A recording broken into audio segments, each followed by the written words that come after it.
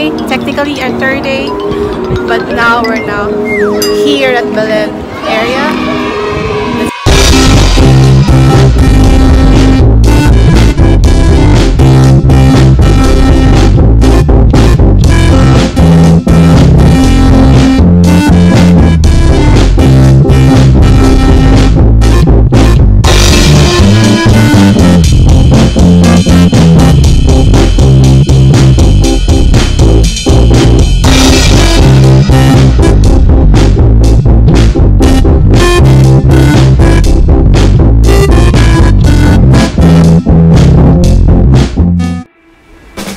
Today is Christmas Day. We're planning to go out as early as possible, but today we woke up late, but it's okay. Our plan for today is to go to Belém area, one of the district of Lisbon. From our hotel, we have to walk at least 8 to 10 minutes to Praça de Comércio, and from there we have to ride a tram. From Praça de Comércio, I believe we travel 20 minutes to Belém. Right after you step out of the tram, you will see this magnificent structure, Hieronymus Monastery. The Hieronymus Monastery, or also known as the former monastery of the Order of St. Jerome near the Tagus River, is the parish of Belém. The monastery is one of the most prominent examples of the Portuguese late Gothic manual style of architecture in Lisbon. It was classified a UNESCO World Heritage Site along with the nearby Tower of Belém in 1983. Unfortunately, the monastery is closed because of the holiday, but the church is open for viewing to public. But because of the long queue, we decided to go back maybe later tonight or maybe in the afternoon. Just a few steps away is the Praça de Imperio, a city square and a park situated adjacent to the principal monuments and tourist attractions in the civil parish of Belém. The park is situated in the south of Monastery of Santa Maria de Belém and west of the Centro Cultural de Belém. The rectangular square consists of successful quadrangles that structures the space into passages and green spaces. These converge in the central illuminated fountain on the square platform, covering an area of 3,300 square meters.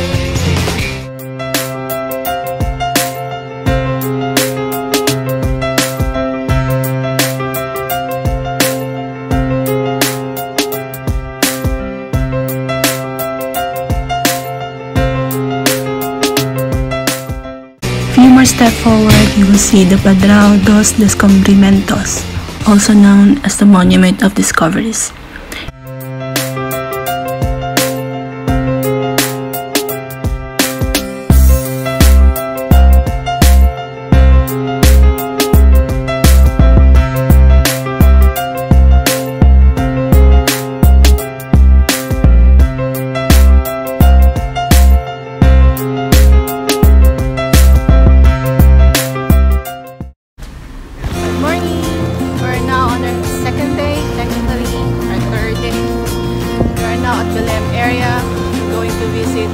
One of their towers, one of them is that one, and another one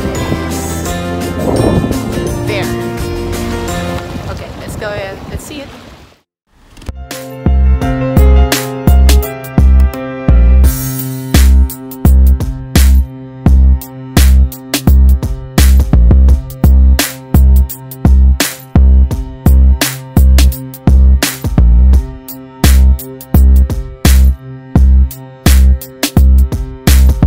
Few more steps ahead, now we reach Belém Tower.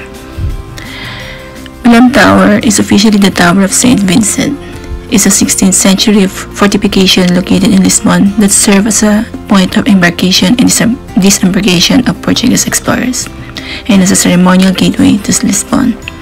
It was built during the height of the Portuguese Renaissance and is a prominent example of Portuguese manual style, but it also incorporates hints of other architectural styles.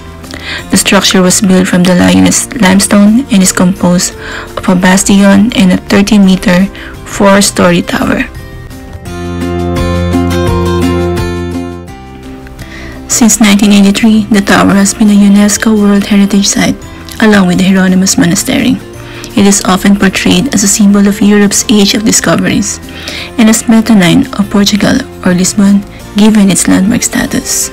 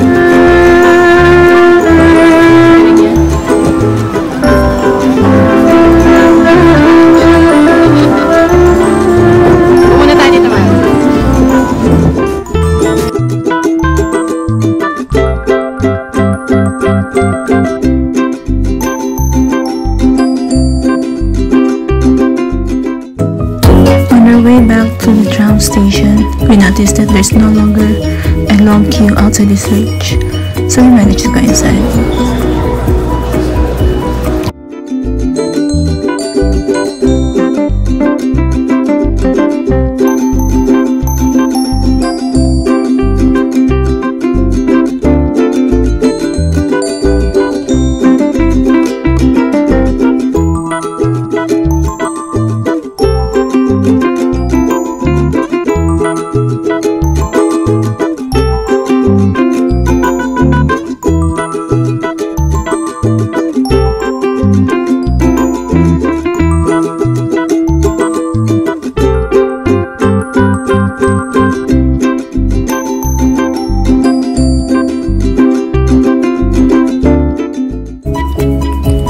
There's one thing we need to do before we leave Belém. We need to visit this bake shop. You have probably heard of the famous Portugal tart or pastel de nata. It may be you even tried one in Lisbon already, but you really can't come to Belém without trying one of the tart from the Pastel de Belém bakery.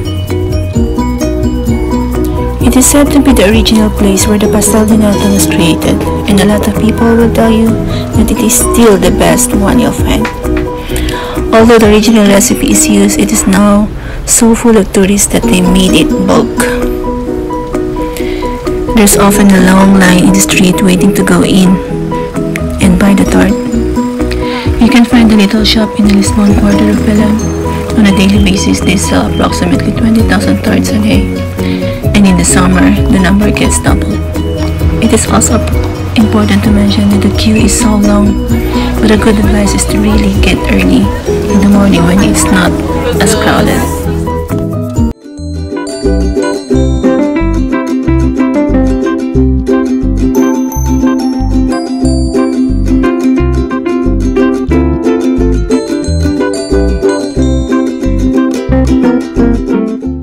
One of the best tip I can give if you want to travel around Lisbon, including Belém, is to buy a 24 hours ticket, and it will cost you only €2.68. You can use it on all buses and trams around the city.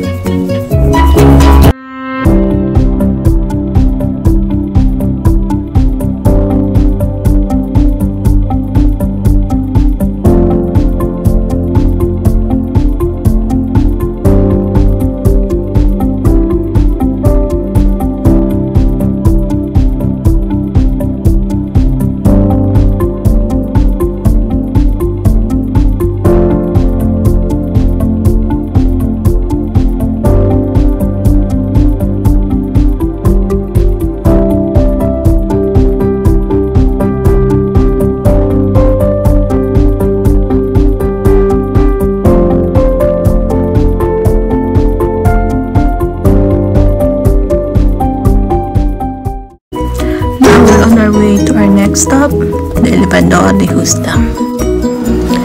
Remember, if you bought a 24-hour ticket, make sure to keep it, because you will be given a free access to this elevator.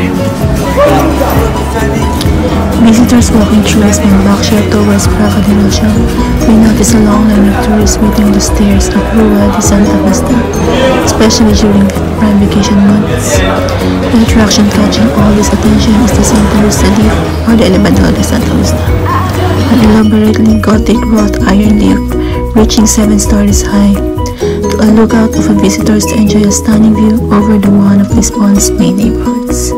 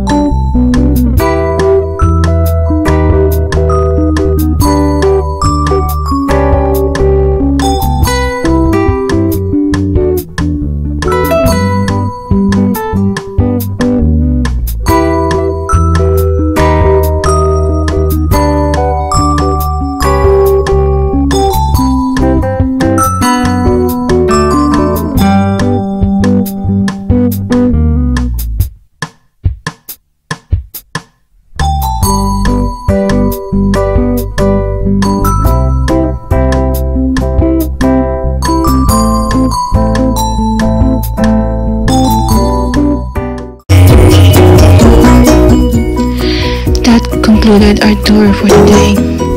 Thank you for joining us. Again, join us on our day 3 here in Portugal.